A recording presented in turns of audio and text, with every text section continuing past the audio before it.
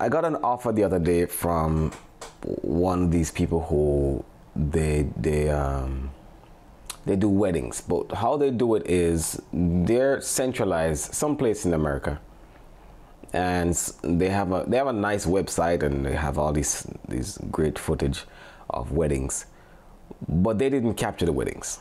So let's say someone's having a wedding and they pay them, I say, a couple $1,000. They then put out an ad or hire local photographers to capture the footage, pay them pennies on the dollar, or us in that case, and they get the bulk of the money. Smart for them, crappy for us, also crappy for the client, because there's no personalization that the client has. They got to go back through this middle person. All right, so this offer was for $200 for 3 hours of footage. Sounds good, right? $200 for 3 hours of footage. So if you, at face value, that's almost, I don't know, 2/8, 2/7, 2/90, so almost it's a 3/8, 24. I can't do math, but it's $60-something an hour if you think about it. No editing required. All right, still garbage, because you got to think, if you're there for 3 hours, it means you have to set up for at least 30 minutes. Let's say you're the most efficient videographer out there. You arrive 30 minutes before, you got everything set up, all your filters, if you're using lights, tripod at a minimum, gimbal at a minimum. So and then half an hour to break everything down. So that's 4 hours. Half hour on each end, that's 4 hours that you're there for. Then you gotta consider travel time. As in this case, the place was an hour away at a minimum. So that's 6 hours now. So now that $200 looks like garbage money. Might as well get a regular 9-to-5 job. So I told this person to go sit down somewhere. I'm not leaving my house for less than a certain amount.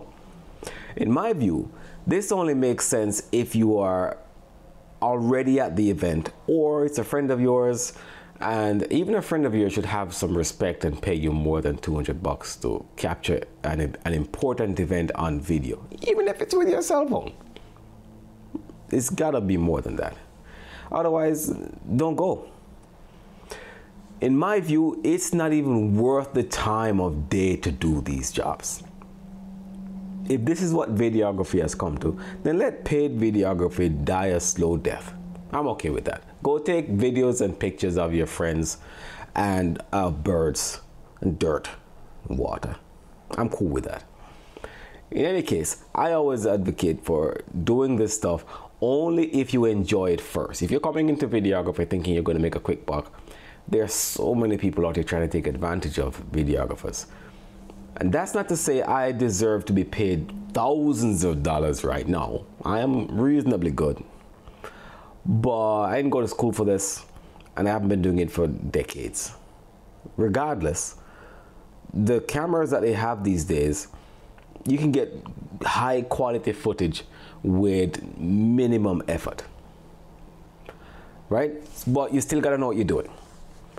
And these middle people who are trying to take advantage of people with high quality work, awful, awful, awful. And the more you do these cheap jobs, man, is the worse you make it for future videographers. I just think we're lowering the bar for ourselves, because then people are going to think good work is cheap, and they don't want to pay. It also goes for clients who want to pay you cents on the dollar for top-notch work. If it's important enough for you to reach out to a photographer/videographer, then you should be paying. Otherwise, do it with your phone. Don't bother calling anybody, because it costs time and effort for people to buy their gear, even if they're renting it or borrowing it. Even if they have one camera, it still costs some money. If they're using their phone, it still costs time and effort. They gotta know what they're doing, and they have to show up record your stuff, and if you want it to be edited, then that's also time and effort. You gotta pay people for that. If you're paying an electrician to come fix your light, if you can do it yourself. You know why you call an electrician? Because you can't do it. Same thing with videographers. The reason people still call videographers and photographers is because they try it with their phone and it's garbage. And they want it to look like what they see on TV and what they see on YouTube. Well, that stuff is done by people who know what they're doing. The other day I got a call from a client, and the client wanted me to Photoshop a family member on a bike, right? And they sent me the bike and they sent me the picture of the family member. When the guy was standing, I said, do you have one of them sitting? No. And they want magic. So I did the best I could. And I put him next to the bike. So I took one picture, put it on another picture, and did some editing. And I said, all right, it's ready. It's gonna cost you $80. They didn't want to pay it. No, I had to pay for the software plus the time for the editing. And the fact that they couldn't do it, that's why they called. What do you want me to do it for? $5? I think social media has devalued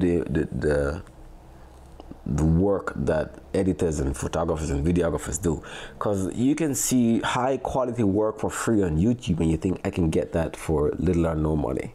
No, I would advise people who are doing this cheap job to stop doing it. And if this is what it's come to, well, let people go get their own AI software, buy their own DaVinci stuff, and Premiere Pro and Photoshop and all that. Let them do it themselves. It's fine. It's fine. Go do it yourself. Pay people what they're worth. You wouldn't go to the doctor and say, listen, I can Google my own symptoms, so I don't need to pay you. In fact, I don't even need health insurance. You know what? You're going to pay it regardless. Right? You wouldn't go to your mechanic and say, listen, I can Google my engine oil, type of engine oil, and I can Google what kind of nut I need. I'm going to change the oil myself. Most people don't. They still go to the mechanic. Right? You can make your own clothes. You can go buy the material. You can buy a sewing machine and sew it. No, you still go to Walmart or wherever you shop and go buy the clothes, or go on Amazon. And the examples continue. So, the other day I was at an event and a lady, they hired me to do photography for this. Photography, yeah, it was photography for the event. And there were people with their phones all night trying to take pictures. And I watched them struggle. Expensive phones, and the pictures came out like garbage. Because when they advertise these phones with great cameras, what people don't understand is the pictures that are being shown are generally taken by people who know what they're doing with cameras. So yes, you can get some good shots out the phone camera without editing, but it still has to be in the right lighting. This is just how it is. So I see people grab their phones and they think, oh, I'm going to get good audio, I'm going to get good lighting, and right now it's pitch black or there's minimum light, I'm going to get it just right. And they go home and they look at it and it looks like garbage. And that's why they hire someone to do it. And I let them do it and I struggle and I say, all right, cool. All right, now can I take it with my camera? And when they took it with my camera, they realized, oh, this is better. There's a reason why you pay someone to do it. It's just how it is. Right? If you're getting a cheap job and it smells like someone's taking advantage of you, don't do it. That goes for any job. It's okay. It's okay. Go get a regular job and then do what you love as a hobby then. And if someone gives you the right amount of money to do it, good. If they don't do it, in my view. It's not worth the time and you're doing a disservice to the profession. All right, man. Take it easy.